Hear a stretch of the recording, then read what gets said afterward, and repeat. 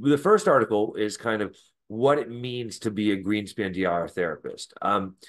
This is very different than what's out in the community. I know some of you may already have acknowledged that through reading the article or from even participating in our previous lectures. But it was important. This is one of the oldest articles.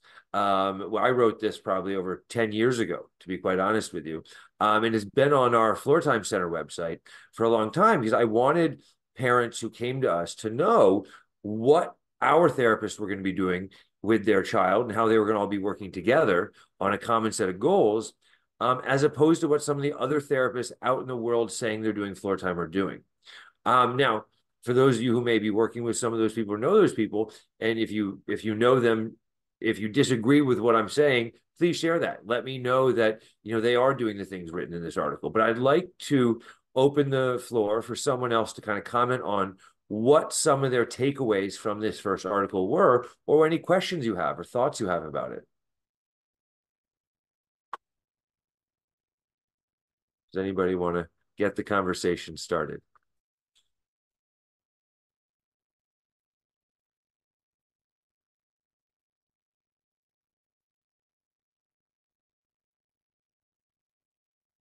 How about one of the new people who hasn't been on yet? I see some new names. I don't want to pick on you, but can someone get the ball rolling for us? Here we go. Andrea, I'm a parent of a 12-year-old.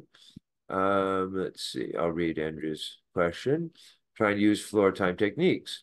When we have to say no, could you give me a couple examples how you interact with them, negotiate? So Andrea, I'd be happy to answer this. I really do want to kind of stick to the articles at first. And I'll answer this, but I don't want to necessarily turn into a conversation just about talking about techniques yet. We can maybe do more of that at the end, but I'll certainly answer this question since you were bold enough to start the conversation and ask it. The goal is to negotiate with them, right? The goal is to have a co-regulated interaction. So the goal is not to say no up front. The goal is to help them understand no, or understand that you still care about how they feel. You care about what they want. You don't want to upset them, right? Your goal isn't to let them just know that life is tough and sometimes we got to accept no. And while that is the reality sometimes, that's not something we're going to be easily conveying to a child who has autism or anything else for that matter. Kids can learn that on their own. There'll be plenty of opportunities, as I'm sure we all have experienced ourselves, to learn those concepts. So when we have to say no, the goal is to have a conversation. The first step in that conversation is listening. We need to hear what your child wants. And if they want to go outside, if they want to have a cookie before dinner, if they want to do something else they just can't do or they're not supposed to do yet, that's okay. We don't say no yet. We find out why.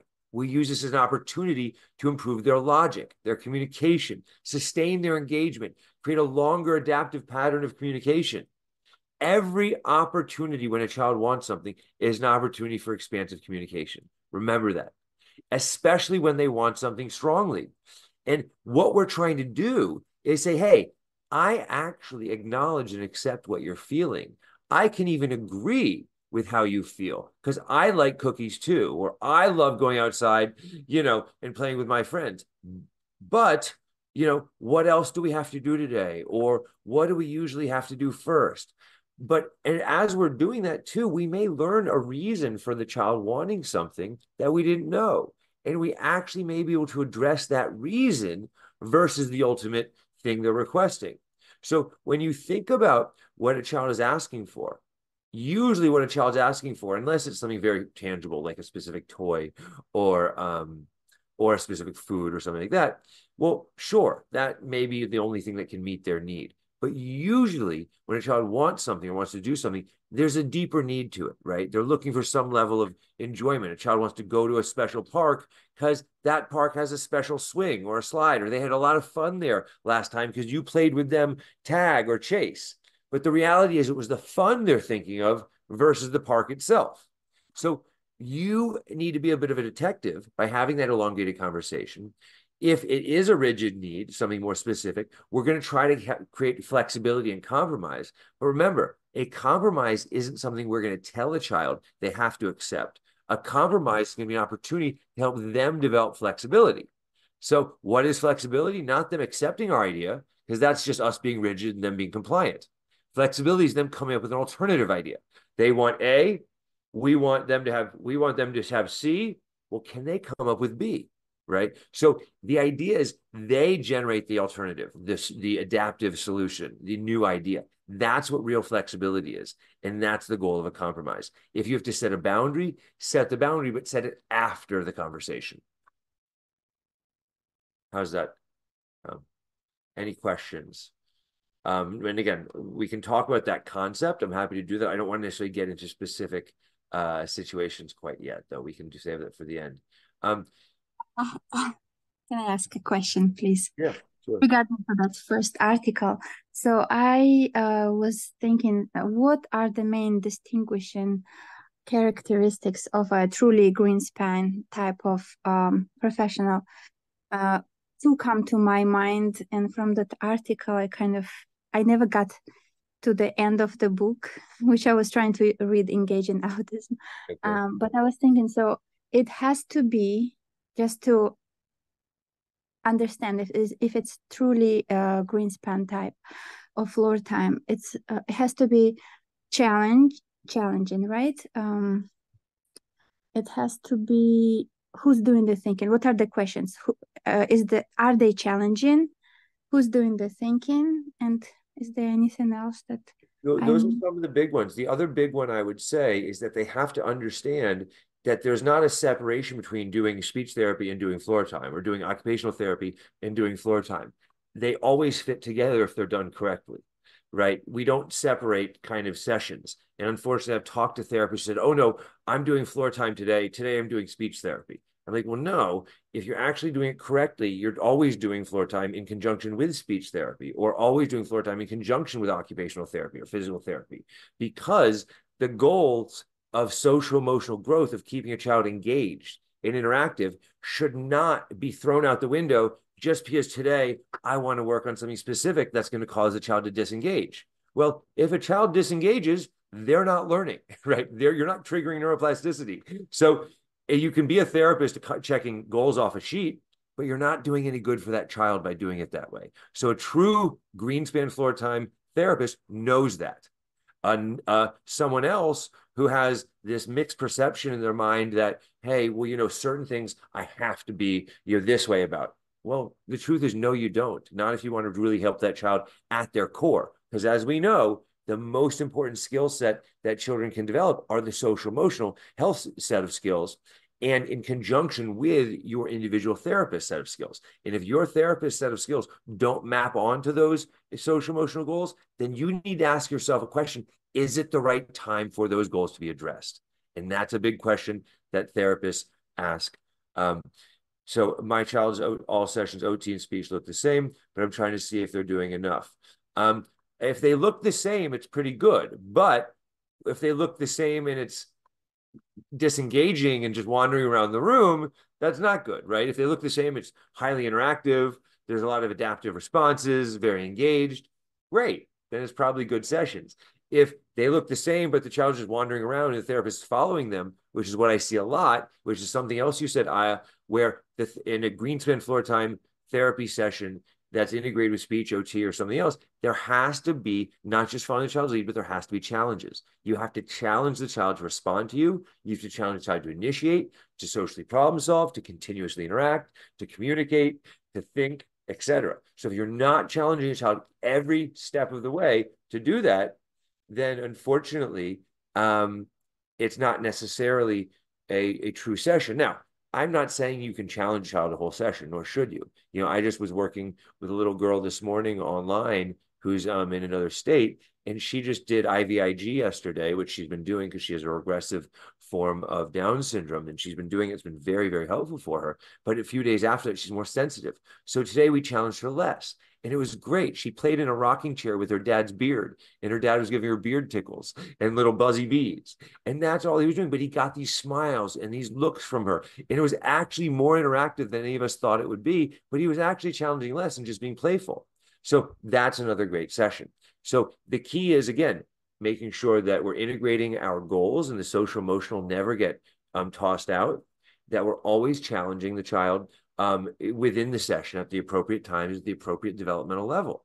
And then we're expanding, right? If we're doing and the child's doing the thinking, right? So like you said, if those things are happening, then it's a very good Greenspan floor time session.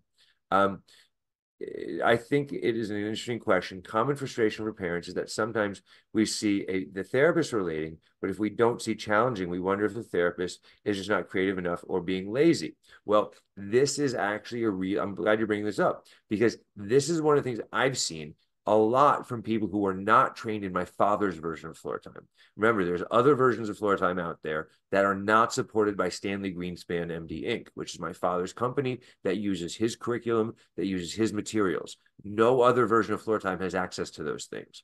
So they can't use, we've offered them. They chose not to use them because they wanted to use their own internal things that they owned. Unfortunately, they were versions created by their own therapists. So it's kind of the 6 degrees of separation type situation.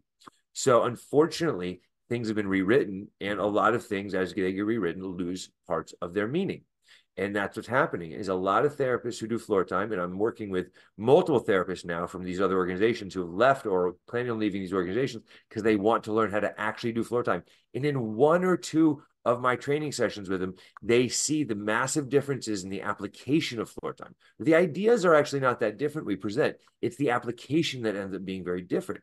And so now this one therapist who's in another state, who is working with this little 2-year-old who has all of these physical health challenges and developmental delays for the first time. And she's been working with him for months, but for the first time, he's looking at her and smiling at her. And he's giving her responses in the form of facial expressions and sounds for the first time. She's been working with him for like 6 months. And she couldn't get any of that, but she was doing all the stuff she was taught to do. And she reached the advanced level of her training, but she couldn't get simple engagement and basic facial expression reciprocity from him, even after months and months and months of doing it. And then one training of learning to do floor time the correct way, my father's way, all of a sudden yielded these great results. And now she's hungry for more information, which is great. But she's seeing that applying floor time and knowing the information of floor time are 2 different things. And that's really what I think we try to focus so much on, is the application. And that's why it's a lot of what you're learning. I think it's hard to distinguish sometimes what good sessions and bad sessions are. And even in my office, my staff will think that sometimes there's a better session than there is. And I'll point something out and they'll be like, oh yeah, but that's part of the learning process, right? I mean, we all have to learn. I mean, I look back at some of my old sessions, everybody, and I cringe because I'm like, oh my gosh, I thought that was a good one. And it was, for the time, to be quite honest, it was good. But now that I know more in more in depth as to what to expect in a session, what I should be looking for, my expectations have changed. And I think as you're learning this stuff, certainly you have a little looser expectations. That's fine. But as you start practicing and getting good at it, you should have higher expectations. And the same should be true of the therapists we work with. Any other thoughts or questions about that? Yes, I wanted to say I really like the article, and I was thinking the whole time, wow, this is the therapist I want for my kid.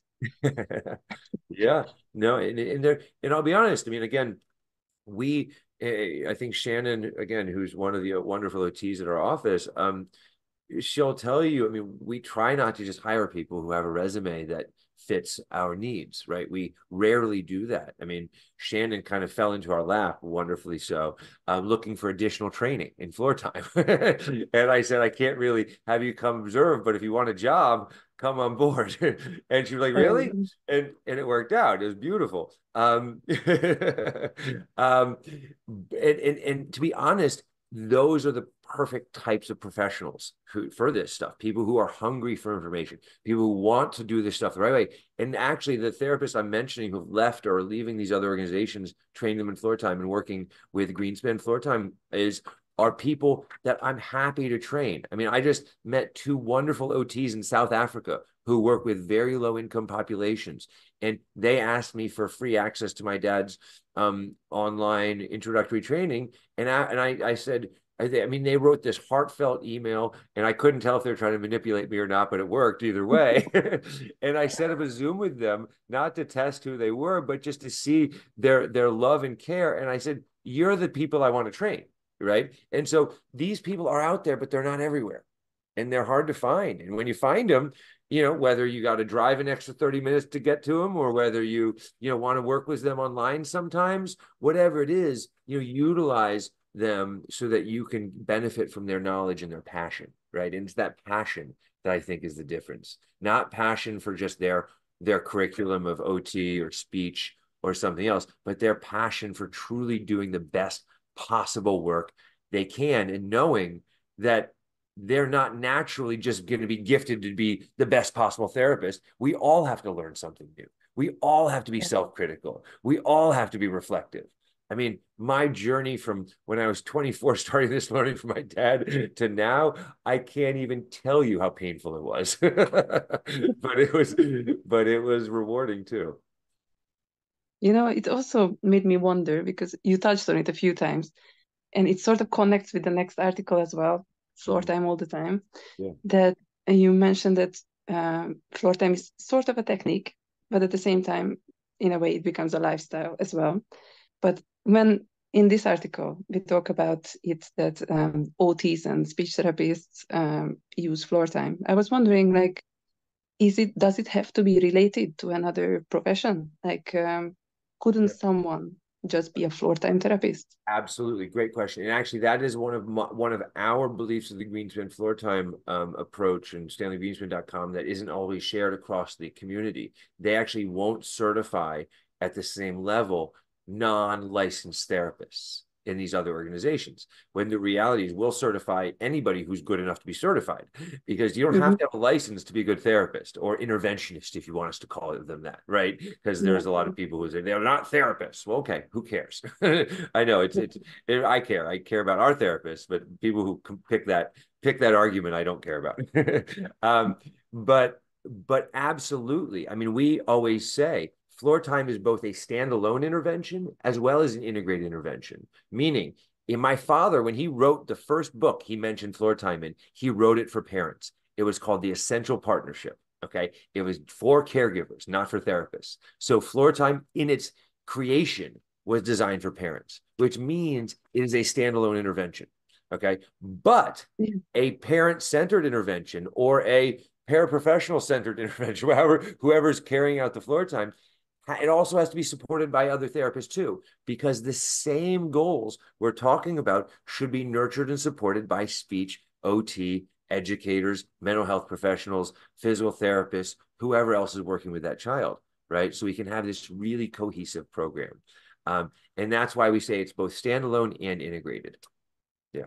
Yeah, actually, I will follow up with this thought for the next article, I think, if there's a chance. But yeah, as Ia wrote, like, parents do it without a license, right? Like, this is our job right now to do it. And parents are the best floor timers. I mean, I always tell parents that if the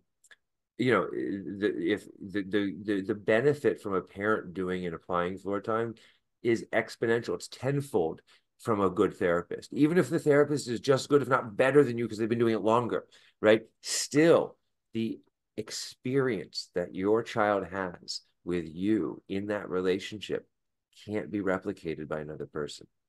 And that's why it's so important. Yeah, still, I think we learn a lot when we see good therapists and they come up with ideas that we didn't think about. It's always amazing. Like, oh, how did I not think of that? And then you start doing that too. Yeah. And this actually leads me to another question. So many times we are shut out of sessions. It's not allowed for you to be there to see what's happening. So it sort of makes you wonder, what is the right approach? Good wonder. And so we have a policy at my office, because I understand both sides of it, coming from, running a clinic, seeing, we've had many parents who are overly intrusive and involved and actually interrupt sessions deliberately, or they really actually literally cannot handle their child connecting with another person, right? That's the extreme, right? And that's not the only thing that I think organizations like ours are trying to avoid. But also, in order for the child to connect with and build a relationship with that therapist, sometimes it just has to be the two of them, right? Having a parent there is going to affect the child's ability to connect and relate with a new person if the parent can always be the main interest in the room or the main relationship in the room. In addition to that, children do act differently around parents than when parents aren't there. And there's a lot of children who, when they know a parent is there, they become more melodramatic when being challenged than when the parent's not there. They overcome that challenge like that. And I'm sure parents know that too, right? They see their kids or they hear their kids when they're not around. They're like, oh, yeah, I know he can do that. But when I'm not around, he just sits on the floor and waits for me to put his shoes on, right? So all of those are factors, right? So, but what we do at the Floortime Center is we try to find a happy medium. The first couple sessions, the parents should be there, especially if the child's young. We want the child to feel safe and secure while meeting a new person. But after a couple sessions, if the child seems comfortable with this new person, we want the parent to start phasing themselves out. Okay, so the child can get more comfortable with that therapist and build a firmer relationship. But then, as we want parents to learn this as well, we do want the parents, if they want to be part of a session, to come back towards the end and actually be part of the session. Because the other thing that happens with a lot of parents is because parents are hungry for knowledge and want to learn, they end up wanting to talk to the therapist the whole session. And then, now the therapist is stuck between trying to do this intervention and answering questions. And it's tough and they get burnt out and stressed. So it's all about finding the right balance. So we always say the last 15 to 20 minutes, if the parents want to come in, they're welcome to get there early and do that. But we want them to participate in the session, not just sit on the sidelines and watch, right? Because we want them to learn. And sitting and watching is helpful. And I know every parent says, I learn better by watching. But no. It's just more comfortable because you don't feel stressed so much. Exactly. And so, but no, it's not you. We're not talking about you asking too many questions. But the idea is also, though, we want parents to engage in pure coaching sessions as well, right? I want a parent, we do 25-minute coaching sessions. So it's not like a whole hour, it's not a whole thing, but I do them even virtually. Like I mentioned, this family in Mississippi, I'm doing them weekly with them for the last 6 months. And this little girl is night and day from where she started. She's 7 years old with regressive Down syndrome. And so, there are other ways to learn it that are highly effective for people that are, whether it's with me or even some of my staff to do these things or other people in the community. Yeah. Thank you very much. Yeah. Well, thank you for the questions. Let's move on to that second article, everybody, since we're at about the 6:30.